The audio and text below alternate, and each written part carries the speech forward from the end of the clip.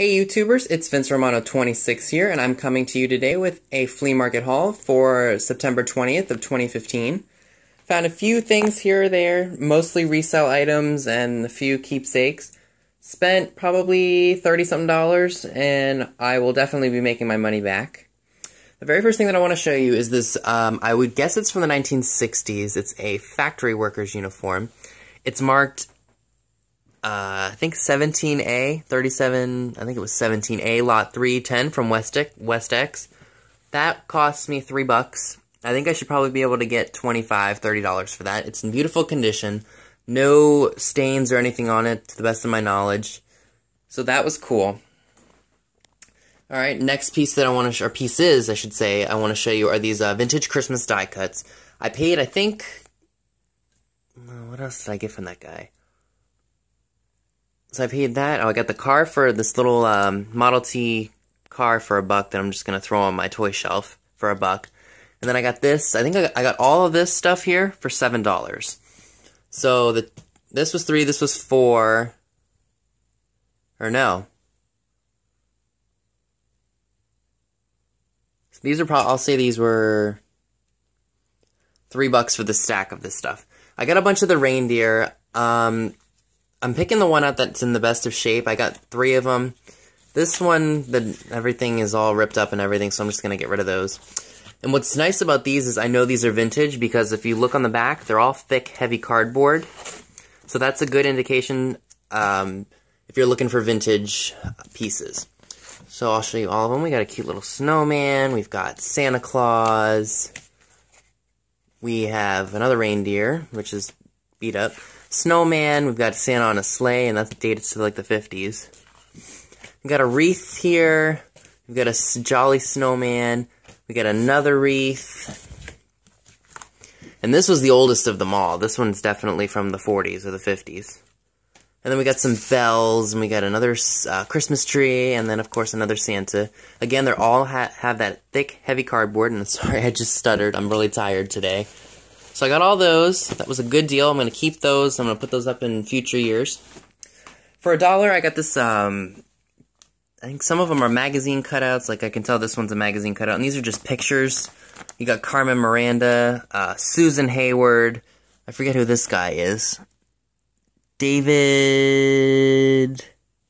If y'all can read that, let me focus in there for you.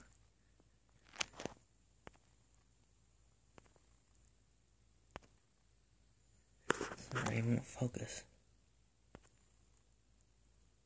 David Haven? I can't read it. Something. And then I don't remember who this is. So, again, I only paid $1 for this sheet right here, and that's just going to go in my book of antique paper stuff. I bought this, I would say 50s or 60s. It's made by Swank. It's a Road Guardian. It's battery operated. It's made in Japan. Again, paid $2. I should be able to get $60 for this. It's in good shape. There's a little bit of paint wear, like right there, but other than that, it's beautiful. I haven't tested it. The battery compartment is clean as a whistle, and it looks great. This came with all those Christmas decorations. Don't know what I'm going to do with this. I might donate it again, because I kind of just realized, hey, it's really not my style, but it's unique. I like the velvet feel of it. I don't know what I'm going to do with it. I might just donate it.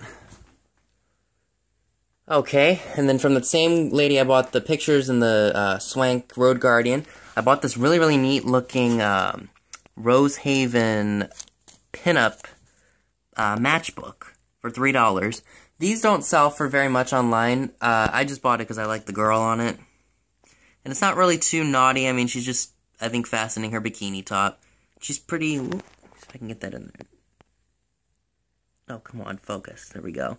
She's pretty busty and curvy. I mean, she's kind of got a little bit of a rear. Sorry if anybody's offended by that. So I got that for a really cool piece. That was a really cool piece, sorry. Next piece I want to show you is this neat 1960s, 1970s kitschy blue owl sitting on a branch. That cost me a whole $1. That's marked Japan. I'm going to put that somewhere. I might put that on my dresser or something like that. I couldn't pass it up for $1. I liked the color of him, and he's just neat. I kind of like kitschiness. For those of you who've never been on my channel, I definitely love kitschy pieces of vintage stuff. For $3, I managed to get this 1970s melted popcorn Santa.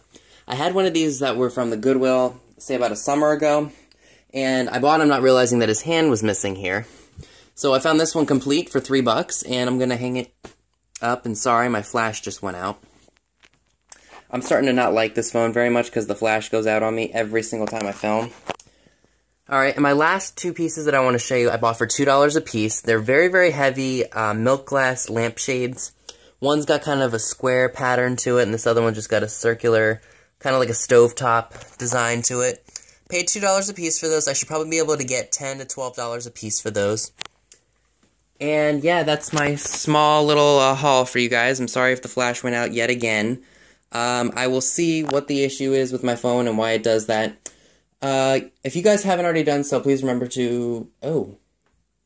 Sorry, I forgot one more piece that is actually my favorite find of the entire weekend. I bought this really, really neat 1941 Mayer bread loaf advertising calendar for, it says right up here, $35, but I ended up getting it for $20. And I absolutely love it, minus the fact that it has a bit of wear and tear to it. But it's definitely cool. It's definitely World War II era. The calendar's complete. Everything is there. I'm going to probably either find a place to hang this, or I'm going to find a frame for it if I can. If not, I'm just going to hang it up somewhere in here. So that is my little haul for you guys today. If you haven't already done so, please remember to hit that subscribe button down below. Leave a comment as well, and stay tuned for future videos. Bye.